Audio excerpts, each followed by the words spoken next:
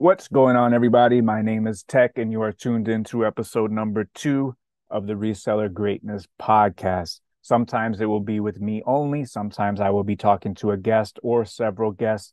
If you did not see the first episode of the podcast, I interviewed Hanley, who's been in the group for a couple of years. She is a used car part reseller, and she also sells some new car parts. She's based out of Scotland. She has a very interesting story, and she has come a very long way. There was times when Hanley was really ready to throw in the towel and give up, close down business, because she has experienced a lot of problems that just about every single reseller experiences. And some of them are growing pains, some of them are bad decisions.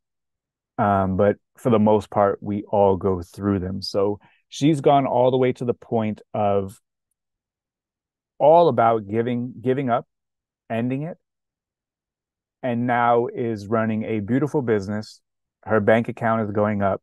She's selling a lot of items, and they just moved into a larger warehouse space where they can continue their improvement and continue to succeed inside of their business. So I could not be more proud and happier for Hanley. She has come a very long way. We have spent a lot of time talking in all the different calls. Much like Isaiah in the group, Hanley asks great questions, and she challenges me with these questions to give better advice. So she makes me better doing my job, and hopefully that rubs off on everybody else in the group, because those conversations as a whole are great for the group in total and prove valuable learning lessons for everybody that is involved. So, speaking of the group is doing great. I could not be happier or more pleased with the direction that the group is going. Everybody is making improvements. We are setting 52 goals, and we are succeeding 52 times this year.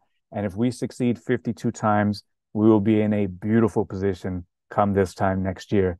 And for all the folks that have been with me for a year, they look back at last year and you don't notice it until you look back at last year and you see how much you're up year over year.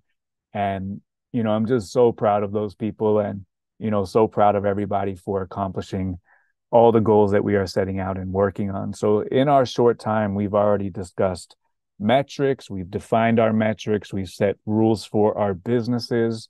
We do, our goals and accountability. We had time audits. We've discussed, is it easier to increase your average sale price slash profit, or is it easier to increase your productivity slash output?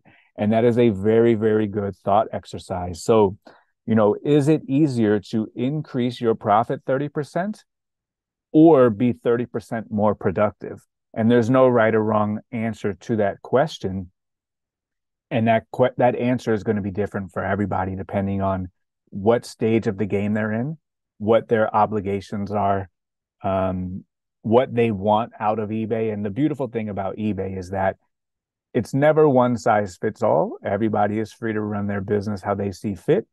And, if you truly take advantage of the opportunity of eBay, it can, totally change your life in the way that it has for me and my family. So, for those folks that, don't really know my background, because this is a new podcast and all of that stuff. So, I'm about to be 40. I've been selling on eBay for over 15 years. For a large portion of that time, I was the number one pre-owned men's clothing seller on eBay in every single category: shirts, sweaters, jackets, pants, shorts, NCAA, NFL, NBA, NHL, you name it. I was the number one seller in all of those categories. At the peak of my eBay business, I had 53,000 items, and I've done every single model from very large warehouse to employees, number one store in the entire world in my categories, all the way to when I started, where I was a single dad and I was renting a bedroom, and my inventory process was pile in the corner. So no matter what step of the game you are in, we have something in common, because I was there too once upon a time. I've done pile in the corner inventory system. I've done reselling as a single parent. I've done a little bit more organized in my bedroom that I was renting. I've done bins in my bedroom. I've done takes over my entire bedroom. I've done get a little storage unit, get another storage unit, get another storage unit. And then I had a bright idea to save up my eBay money and then put a down payment on a duplex. So that way I can get paid to store my items, which is great in theory and worked for a good amount of time until I then outgrew that side of the duplex. So then I had to, rent out both of the units, and that still does great. And then I had the bright idea to buy a really big house and store all of my eBay inventory here. So that way I don't have to pay for storage. That worked great for about a year. And then I outgrew this. So now I have just a really big house that, as you can see, is just empty. So after that, I moved into a 1,200 square foot warehouse, which worked great. I think I was over there for, 2 years. And then I needed a bigger space. And then I moved into about a 2,500 to 3,000 square foot warehouse. I was rocking and rolling, making good money all along the way, really. Because I was also investing in other businesses, starting other businesses. I have a lawn service, a tree service, a couple other things that I started all with eBay money. So reselling in eBay has afforded me all of the opportunities that I have in my life. And I am forever and truly thankful for the opportunities that we do have, in this time, in this day and age. So after I got the 3,000 square foot warehouse, the week or two before everything shut down a couple of years ago, the person directly next door to me in their warehouse, they moved out. The owner of the warehouse asked if I wanted it, and I said, of course, I'll take it. And now I got into around 6,000 square feet. And since my warehouse space doubled, I doubled my listing goal from 120 every single day that I used to do myself, photograph and listing every single day, 7 days a week, on a thrift route that was between 45 and 50 stores per week. And I used to go to the flea market 3 days a week on Thursday, Saturday, and Sunday. And then on Saturday and Sunday, I used to go to the flea market 2 times a day. And I ran that operation, 120 items a day, for a long time. It was very long days. It's outside of my family obligations, my son and my wife. eBay consumed just about every second of my waking hour. And I was, sleeping 2 or 3 hours per night. And this is all documented in the Facebook group, where I would make a post going to sleep at 2 a.m. and I would wake up at 4 o'clock the next morning. And I did this for years. And even until this day, I am accustomed to not sleeping so much. I mean, now I'm really living in the lap of luxury and I get probably 3 or 4 hours a night, but I'm fine. I can operate that way. My level remains high.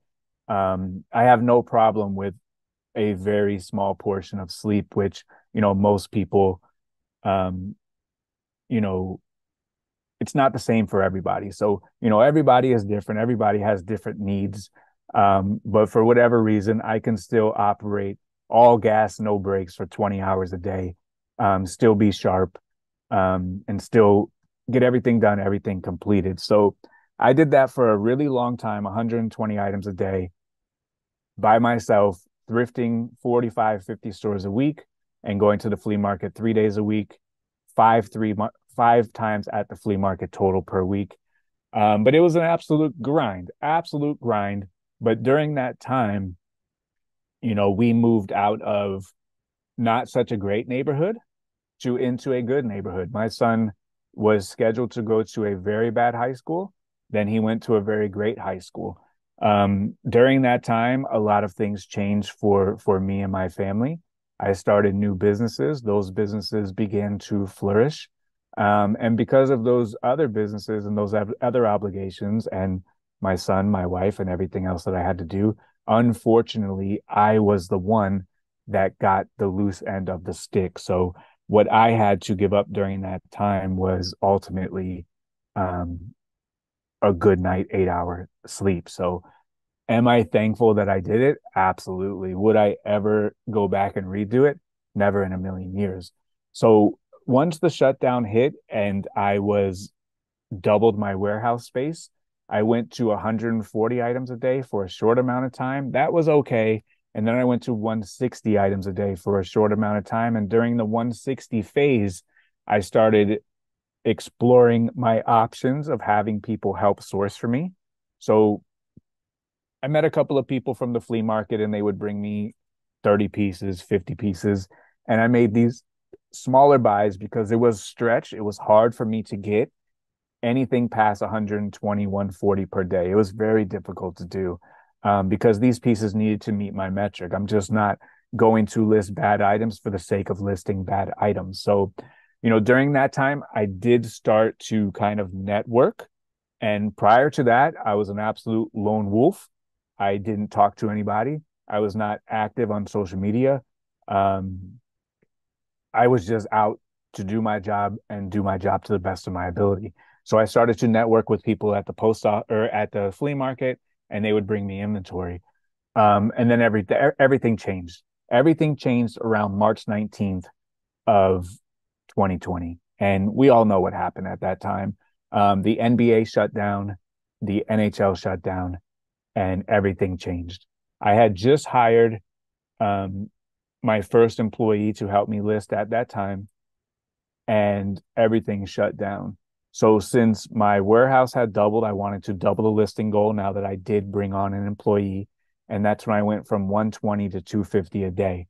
And the world was very uncertain. There was 2 weeks to flatten the curve. We all know that lasted much longer. So everything was closed and I had to pivot. And that is going to be the underlying message of this podcast is pivoting. I had to pivot. I had to pivot from cherry picking every single item myself on the thrift route and at the flea market to now networking and finding inventory in places that were still open when everything else was shut down. So, what places were still open? The rag houses were still open. They didn't really close. So, I started networking, started sourcing from rag houses, and that's where my business kind of evolved to what most of you guys see today.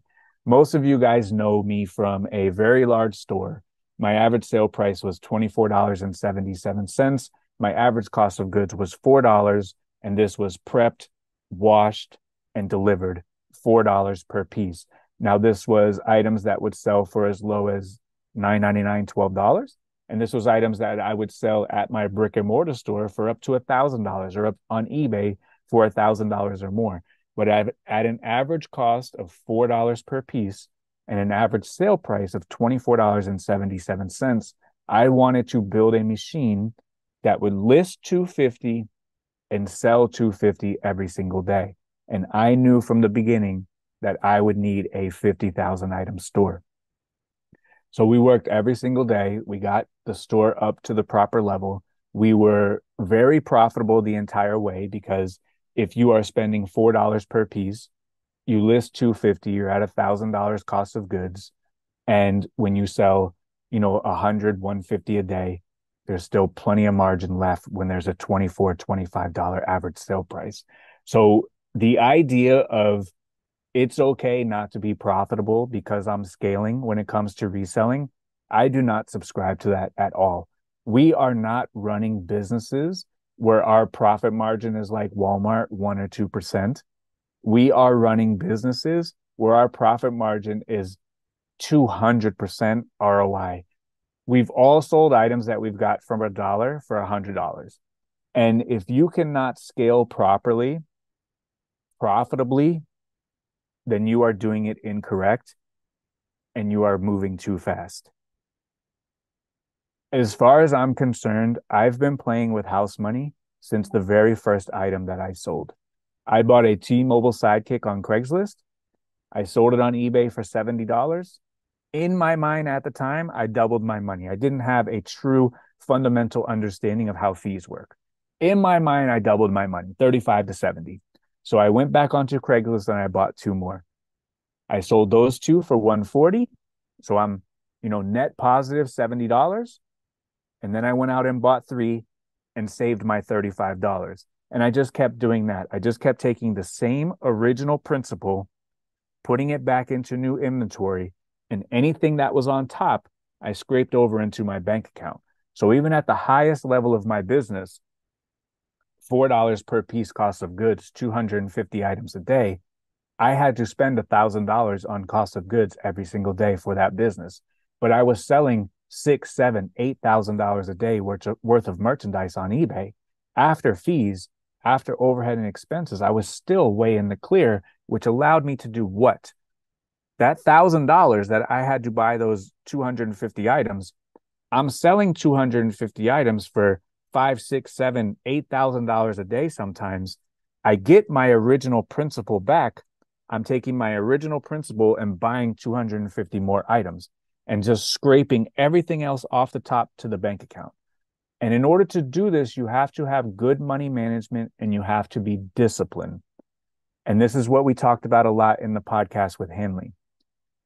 We have to be able to control our sell through, which means we cannot pick up bad items, we cannot make bad listings, and we cannot have bad prices. We have to make quality listings. How do you make a quality listing? It's every single thing that we talk about in the Facebook group. Every single thing matters. And for the people in the group, I cannot tell you how many people have only been in the group for a couple of weeks and how many posts there have been. Oh, I did this to the listing and now it's sold. I did this to that listing and now it's sold. Why isn't this listing selling? Get the advice. Boom, it's sold. And my response always is, it's funny how that works. It's funny how it works when you do the right thing. If you do the right thing on eBay, you know who your customer is, you know what eBay wants, you can sell items. So sell-through rate, bad items, bad listings, bad prices. If you are not being profitable, then there's not enough margin. So, sometimes people say, well, I want to triple my money. Well, tripling a dollar only gives you $3. It's not enough working capital. We have to have enough margin inside of our items where we can sell an item, get our original principal back, and then replace the item and save money in our bank account. Sell an item, get our original principal back, go out and buy two more items. So replace it and buy another one, grow mode, and still have money in the bank. So just as an example, just for round numbers, if you bought an item for $5, you sold it for $25, $5 goes to shipping, and now you have $20 that comes back to you. You have your original principal. You can go out and get another opportunity with another item. You have $15 left. You can go out and get an additional item, grow your store, grow mode, because you're replacing every sale with two items, and you still have $10 to pay yourself. You still have $10 to pay your bills. If you want to go in extreme grow mode, you can take your original principal, replace the item. You can go out and buy two more, and you still have $5 left for yourself to put into your bank account. Because we have our business that we run, and we also have our personal businesses. And there are a lot of people who maybe run a profitable business, but their business as a human being is not profitable. So their expenses are too high personally, mortgage, going to Sizzler, obligations, and they're always back to zero as a person. And their business doesn't produce enough income to let them save and let them get ahead. So it's kind of like, Friday to Friday, check to check reselling. So we have to figure out ways where we can bring our expenses down, and we could do this on the reselling side, or we have to find ways where we can bring our expenses down, and we can do this on the personal side. So on the reselling side, how do we bring our expenses down? Because there's only two ways to make more money. Only two ways. One, sell more items. Two, bring your expenses down while your sale price stays the same. So how can we bring our expenses down? We can go to places where items are cheaper. We don't have to go to the thrift store. We can go to flea markets. We can go to garage sales. We can buy locally. We can go to different thrift stores. We can go on sale price. We can gain the brand knowledge and gain the education. So that way, when we do see an item that is underpriced, that is a great item, we don't pass it because we're naive. So in the video a couple of weeks ago where I showed you guys how to get Disney annual passes for free,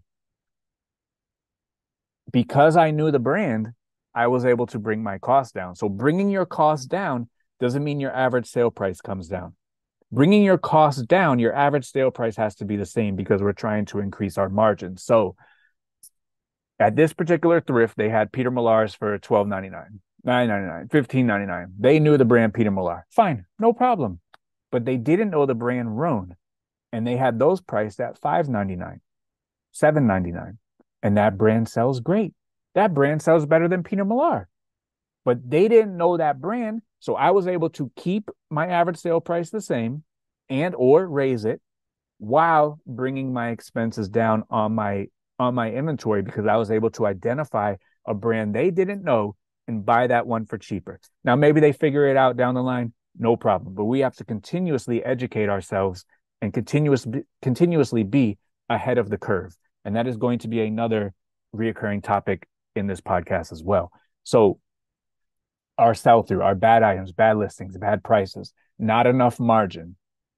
The number 3 death blow to most businesses is they are not disciplined enough to not overspend. They have a 10-a-day listing habit and they're out there buying 20 a day, 7 days a week. That is overspending. That lacks discipline.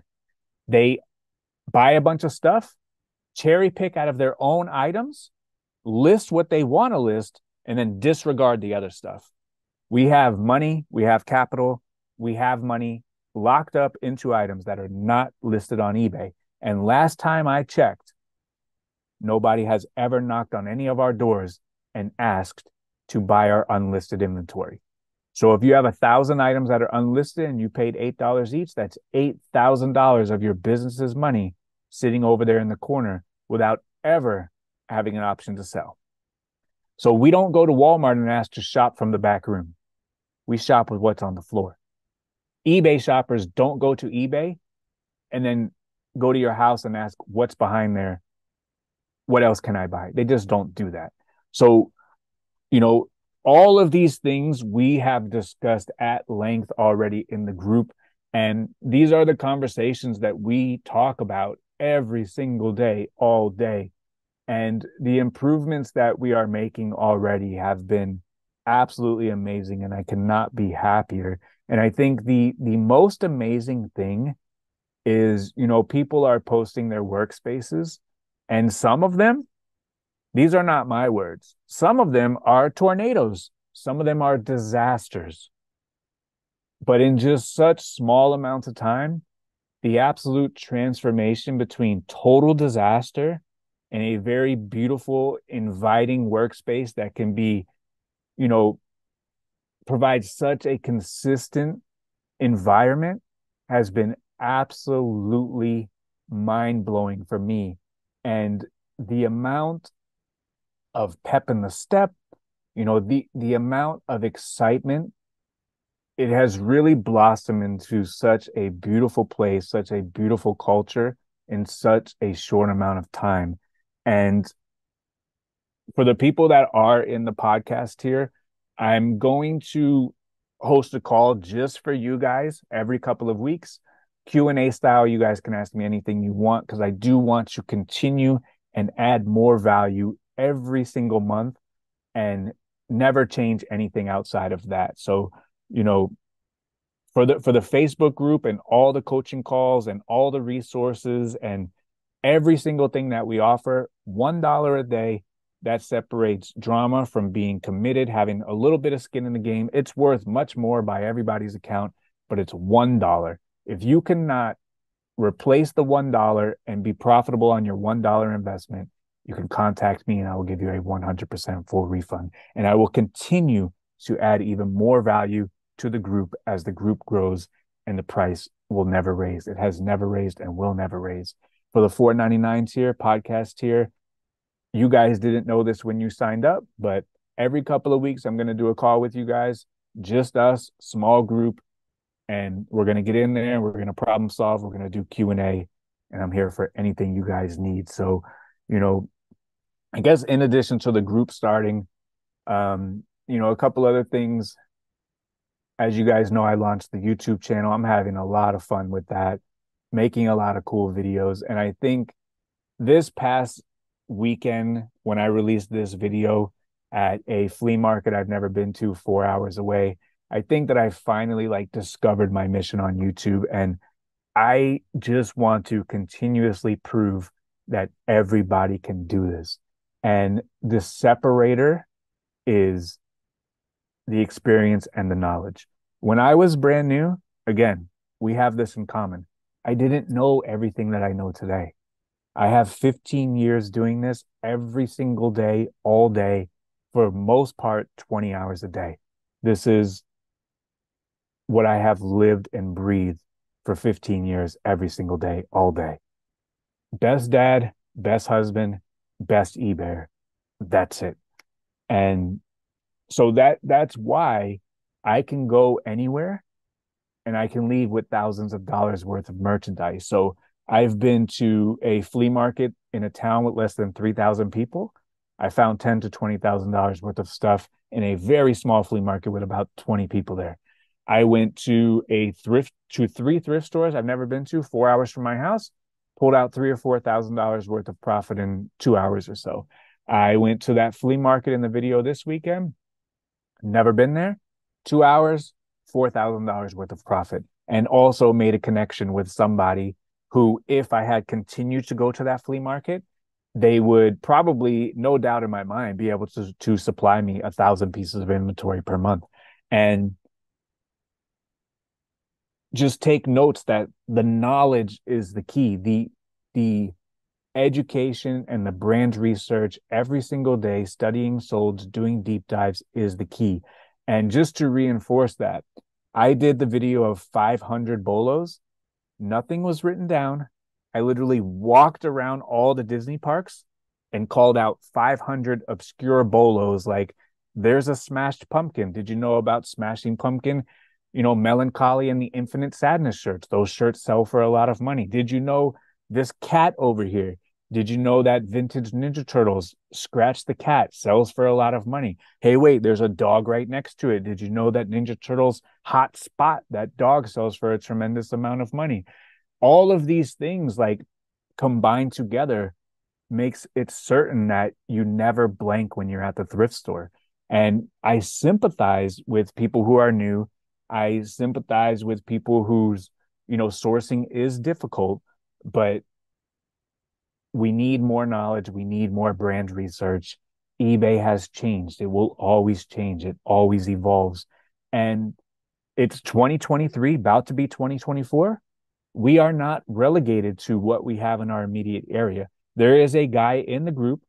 He is the number one seller of video games on Amazon. He is the number one seller of video games on eBay. Millions of dollars. And he lives in a town that does not have a stoplight. They do not have a stop sign. He gets all of his items, all of his inventory sourced online. It is 2023. We are not relegated to what's in our area, what's down the street. If you have the knowledge, you take time to educate yourself. We live in the most abundant country in the world, and these items are out there, and we can go find them. So, as I was talking about earlier, I love every single thing about reselling. I love taking nothing and turning it into money. That is probably my most favorite thing in the world, is taking something and turning it into money, whether it be a hat at the flea market, whether it be a hat that I found in the street. I've done that time or two, whether it be finding stuff in the garbage. I know it's worth money. I take it out, I prep it, I list it, I sell it on eBay. We did that a couple of months ago. We were out for our morning walk, my wife and I saw a Cabbage Patch doll on the top of a trash bag, and it was a vintage one. On the back, it said Xavier Roberts, and I knew, bing, that's a vintage one. I could sell this. I knew that was a $20 bill just sitting right on top of the trash can. I opened up the bag, and there was hundreds and hundreds of vintage Playmobil toy figures. So I ran home, got the car, grabbed the bag, took one group photo of the Playmobil. That's not my business. So I don't need to take time and study all of the characters and all the product lines and figure out, am I going to get caught slipping on one rare figure? My cost of goods is zero. So took one photo, put the Playmobil for auction, sold it for $102.50 in 1 week, made $80 or so after all expenses, $80 out of thin air, made $20 on the Cabbage Patch doll, and also inside of the garbage bag was a Slike toy. Probably made close to $150 out of thin air, and that is my most favorite thing in the world. My most favorite thing in the world is to make money out of thin air, and eBay allows us to do that. Reselling allows us to do that.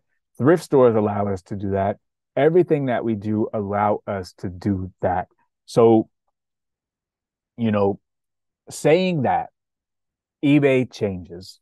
eBay has changed probably 100 times in my reselling career of the last 15 years. Most of the time, eBay changes for good. And I think that they always mean well. Whether they mean well by us, most of the time, 110% they do. They're only trying to make the platform better. They are only trying to help us sell more items because that is their business. The more items they sell, the more money they make. It's a very interesting concept.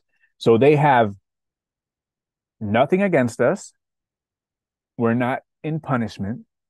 They are actively trying to recruit customers, find customers, send them our direction, and they want those customers to convert on our items so that it results in a sale.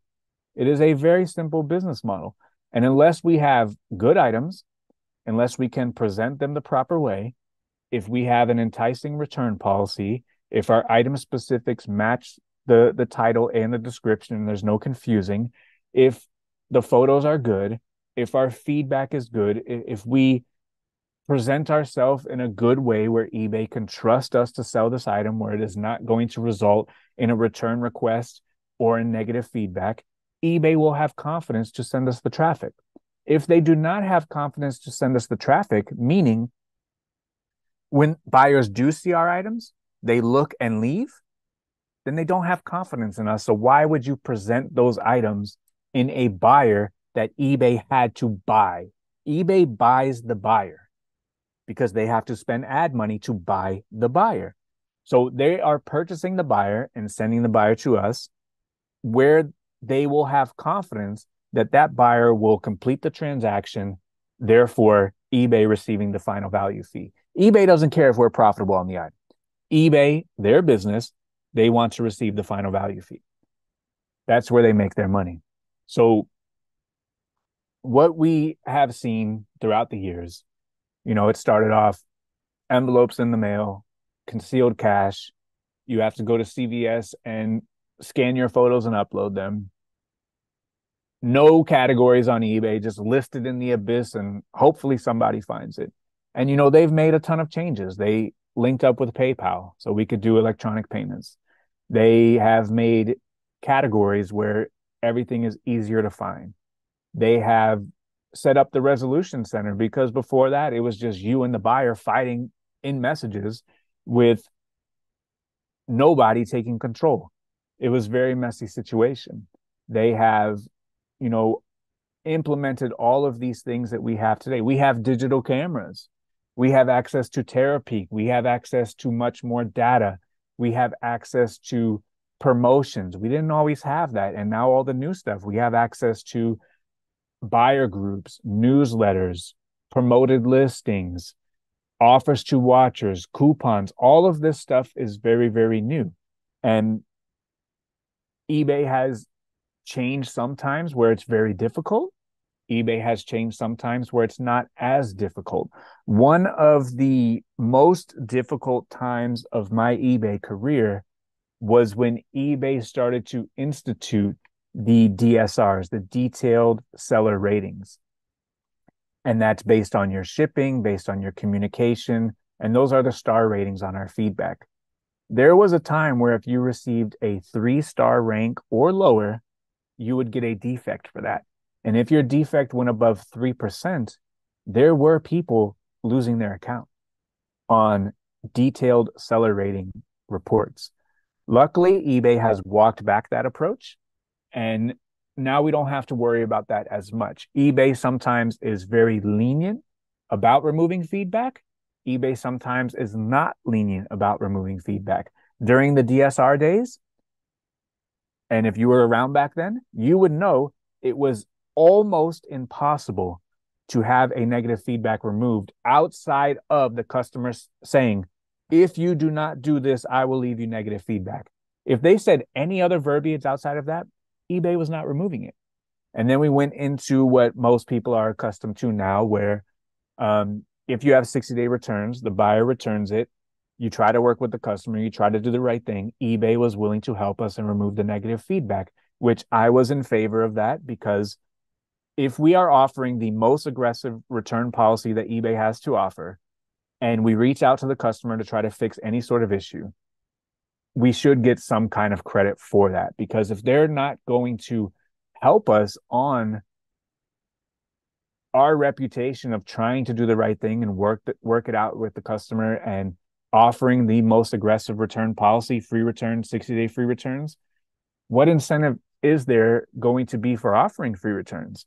One of the biggest incentives to me was the feedback protection, my reputation protection, because sometimes I sell items and I disclose all the flaws, the buyer doesn't read it, and they leave a negative feedback that says it has no flaws.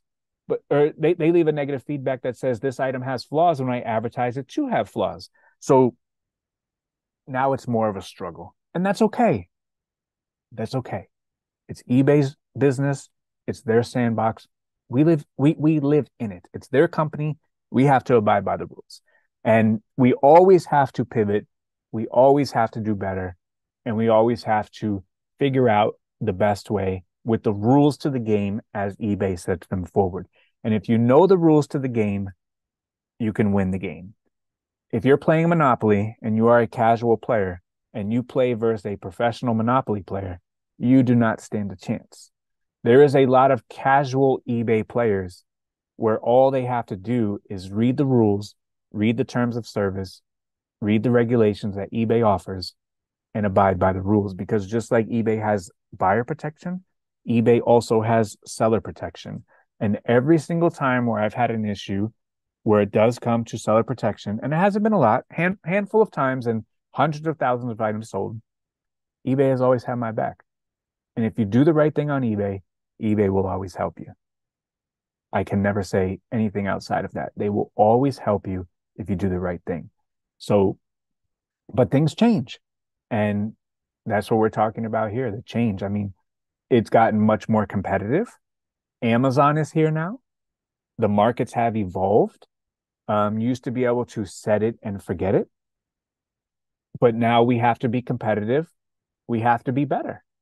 Better how? Better products, better listings, better quality, better business rules, better business principles.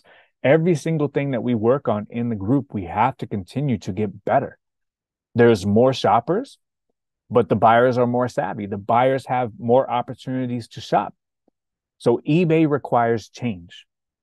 And a lot of times we make the example of, oh, these dinosaur eBay resellers never evolve with the times, and that's why they are not succeeding.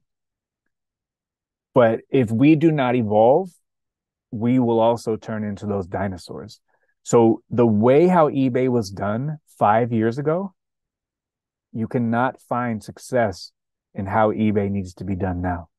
The way eBay was done 10 years ago, you don't stand a chance.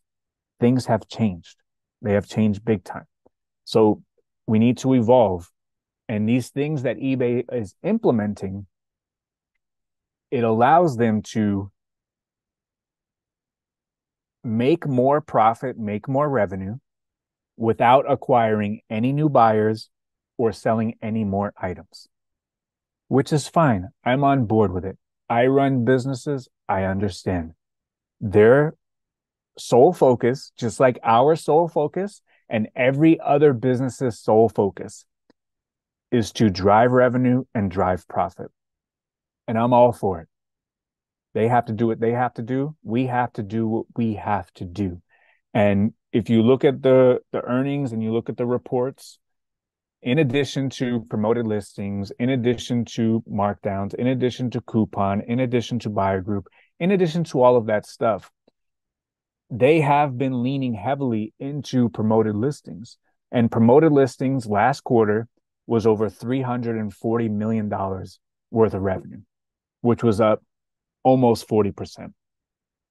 That is a way for this company to make more revenue, make more profit without acquiring new buyers and without selling more items. And it is a brilliant strategy, brilliant strategy. And that's the reality. We cannot fight that. We cannot change that. But what we can do is adapt, and what we can do is get better. We have to be ahead of the curve. Otherwise, we will get left behind. And if you are doing all the stuff that we talk about, because I try to be many years ahead, we will not get left behind. It is not eBay's fault our items are not selling. Our items require eyeballs to get sold. And if we do not have eyeballs, our items will not sell. Sometimes the search changes. So if you are copying other people's listings, you are learning how to do data entry. You are not learning how to do eBay. We must learn how to do eBay. Otherwise, we are doing data entry, and you do not know what to do when things change. Things are changing. That's business. That's life. No business that you're going to start is a guarantee. If you want a guarantee, you're probably better off getting a 9-to-5 job that has a steady paycheck. eBay is a contact sport. eBay is a proactive sport. Reselling is contact. Reselling is proactive. If eBay wants to lean on promoted listings to make revenue, it's fine by me. We have to learn how to evolve and get better and succeed in that business model. No problem. So there's a couple of things on the horizon, and I think these are 3, 4, 5 years out.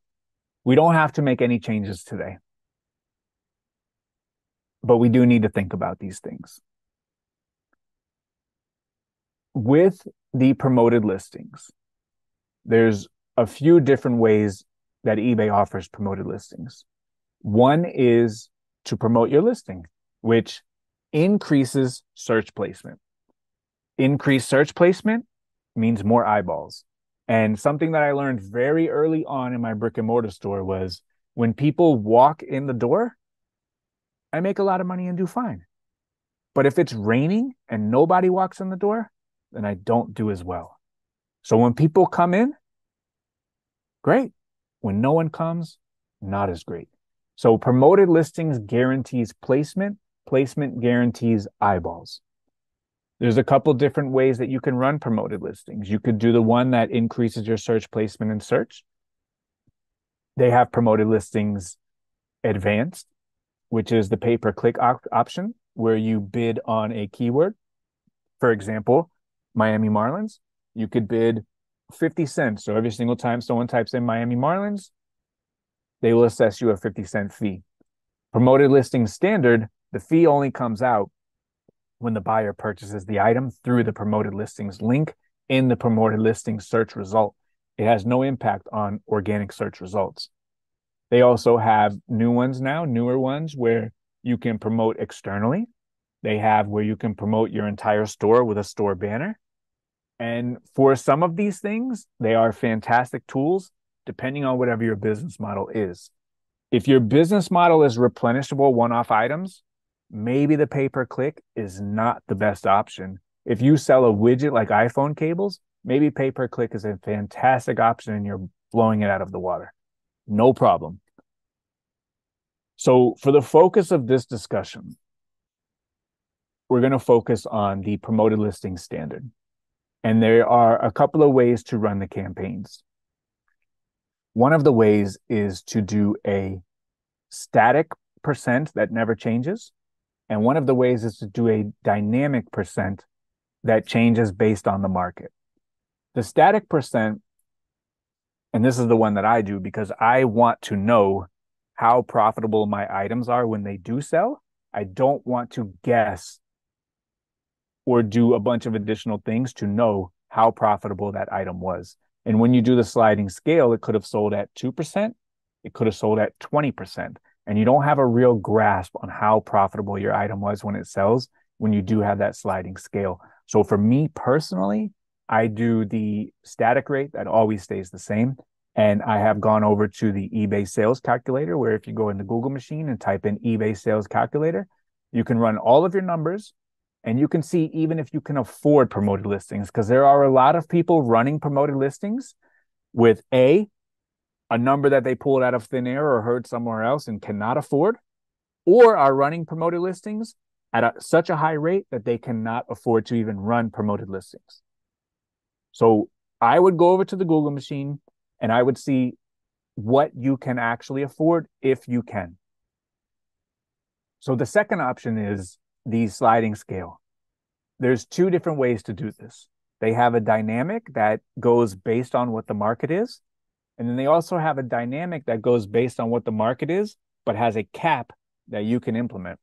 So let's say you want to choose dynamic and you want to put a cap at 5%.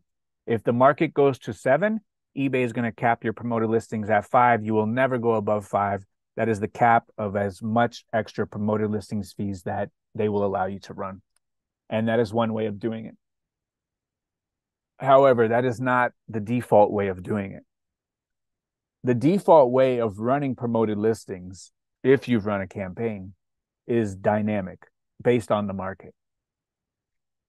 What is the issue with a dynamic promoted listings campaign based on the market? Is that it's based on the market. If you have sold on Amazon, you are familiar with what a repricer is. A repricer on Amazon is the race to the bottom. If I have something at $19.99, you come in with your repricer, you go $19.98. Since Amazon has a buy box, you get all the sales. I will never get a sale until I go to $19.97. And now this guy went from selling a bunch to selling none. Now he goes to $19.96. I go to $19.95, $19.94, all the way down to 1 penny, and no one's profitable because the repricer has done a race to the bottom. If you have paid attention to promoted listings, or if you have been running campaigns, you will know when they first started this, recommended was pretty low, 2, 3, 4, 5% additional fees. Now promoted listings is recommended 15, 18, 20, 20 plus for certain categories that may be saturated. And this dynamic promoted listings is an automatic opposite repricer.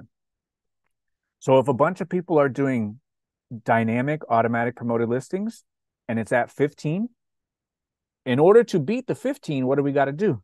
We got to go to 16. Once the market catches up and everyone's at 16, what do we have to do? We have to go to 17. Once the market catches up, we go to 18, 19, 20, 21, 22, so on and so forth.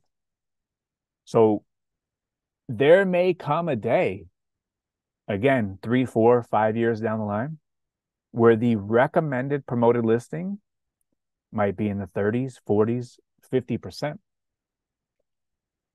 And this is a brilliant move on eBay's part to drive revenue. And again, eBay's is a business.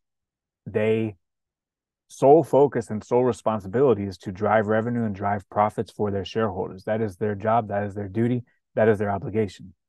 I have zero issue with that. We have to figure out how to evolve with the ever-changing landscape of reselling. That is our job. That is our duty. Maybe eBay implements something where it doesn't get out of control like that. Maybe they don't. Time will tell. But I am not going to wait for that. If I was going to develop a strategy for the next 3, 4, or 5 years, I think that there is only 3 ways to succeed in eBay going forward for the next 3, 4, 5 years down the line. We're talking 26, 27, 28, the year 2030. There's 3 ways to do it. You will either need to accept the fact that you will have a lower margin because you are going to keep getting the same items. And instead of promoting them at 8% or 10%, now those items need to be promoted at 20 or 25%. So you are going to accept a lower margin, which means that you have to sell more items to make the same money. And that's fine. You can run that business. Great news. You can run that business. You can run the business of lower margin, more volume. Lower margin, low volume doesn't work. But lower margin, more volume, you can build a beautiful business around that business model, and there's nothing wrong with that, and you can find success doing that model. Lower margin, higher volume. Or you could do same margin, larger store. Because what's going to happen? If we want to continue to price our items up to where we can absorb the promoted listings cost of maybe an extra 10%, maybe an extra 15 or 20%, we still want to, keep our items there so we have enough margin to play with so that way we can still remain profitable. That's okay too. It's just going to come with the understanding that our items are going to sell through much slower. And if they're going to sell through much slower, our inventory is going to be much larger. So maybe we had a 1,000 item store that gave us X amount of sales per day due to the products that we were putting in and how we were pricing them. Maybe we need a 5,000 item store that is still going to give us a 1,000 item store result of today. That is very possible. If you have a 10,000 item store, maybe you're going to need a 30,000 item store to give you the results of what a 10,000 item store is today, if you want to keep your price in a range where you can still absorb the promoted listings and still make a profit. AKA, you're going to price your items higher, you're going to wait a little longer. And that business model works too. There's nothing wrong with that model. Nothing wrong with pricing here, but accepting the fact that I'm going to have a larger inventory. That's okay too. You could build a beautiful business model on top of that as well. What you would have to do is sell items and outpace your overhead of a larger facility and perhaps even more help since the infrastructure has grown. The number 3 way to do it is to source and identify better items that do not need promoted listings. And we all have that option today too.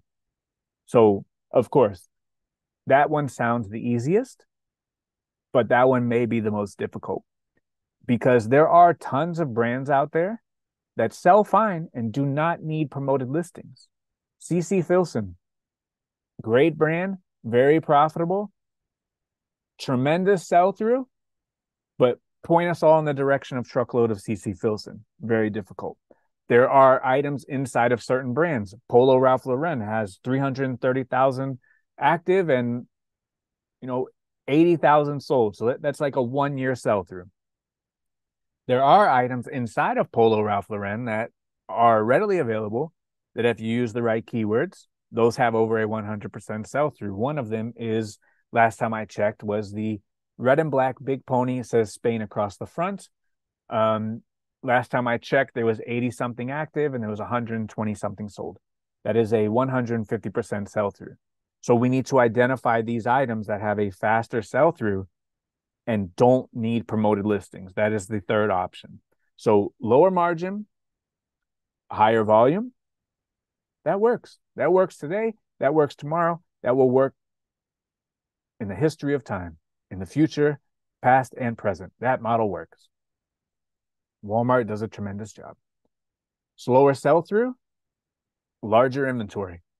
That model works too. Just requires more overhead and a larger space, more expenses. That model works just fine as well. Better items that don't require promoted listings, that model will always work as well. It just requires a bunch of effort, a bunch of education, a bunch of resources, and a bunch of sourcing. That works too. So, all of this is many years away. And what can we do to make sure that we are in the proper position where we can find these items and we can continue to build our business in a profitable and productive manner? And all of these things is what we talk about in the group. And nothing that I talk about in the group is anything except for this. The advice that I give in the group is never slower sales, less results. The advice we talk about is more sales, more results. better bank account. I never come on here and give you the opposite. So we need to figure out where we can fit in best. And like I said, we don't have to do anything now. This is not a now problem. This is just something that we need to think about going forward for the health and safety of our business.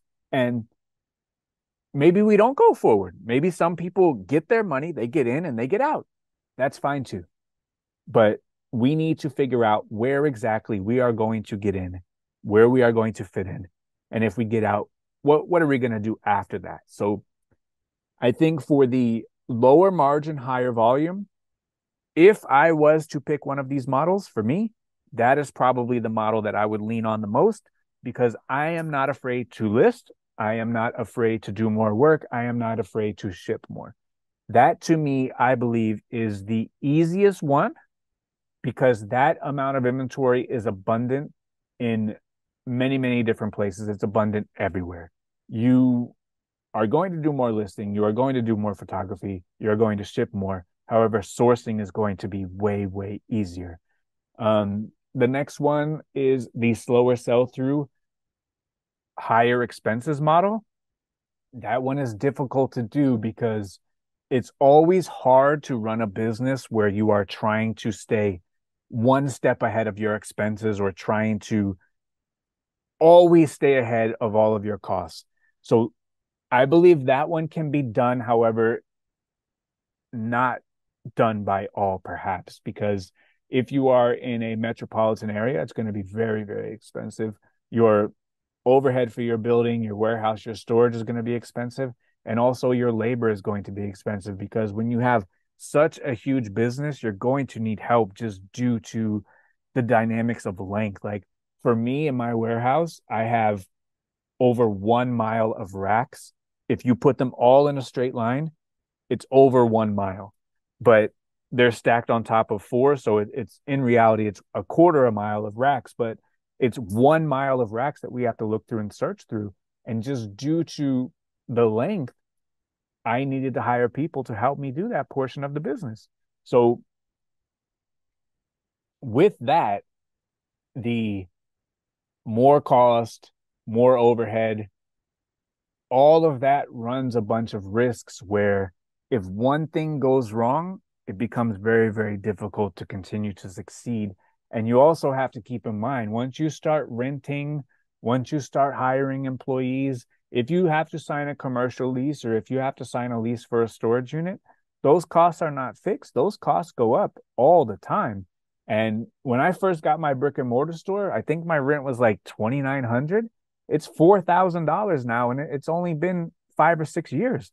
It just keeps going up 5%, 5%, 5%, 3%, 3%, on top of 3%, on top of 3%, on top of 3%. So, like, it is a humongous snowball to pay any kind of rent. And if you have employees, employees want raises. If you're doing the right thing and you're doing W-2, you're getting hit for, you know, EFTPS and all of that kind of stuff, Medicare, withholdings, like all of that stuff costs money, and we have to be able to sell enough items to outpace all of these expenses that are always going to expand. So I think that the lower margin, if you can identify stuff that is very fast sell through, everyday value items, you can always kind of crank that wheel and sell more items. If you have a larger facility and your business is built on and based on, I need to get more of all the money in order to afford this, that's a much more scarier place to be, in my opinion. But I think for most people who, and from the thousands of people that I've talked to, most people are not trying to build a humongous eBay empire. And a humongous eBay empire comes with a large warehouse, comes with employees. Not everybody wants that. Most people don't. And that's fine. No problem. Most people don't want hundreds of items to list and hundreds of items to ship, hundreds of items to source. That's okay too.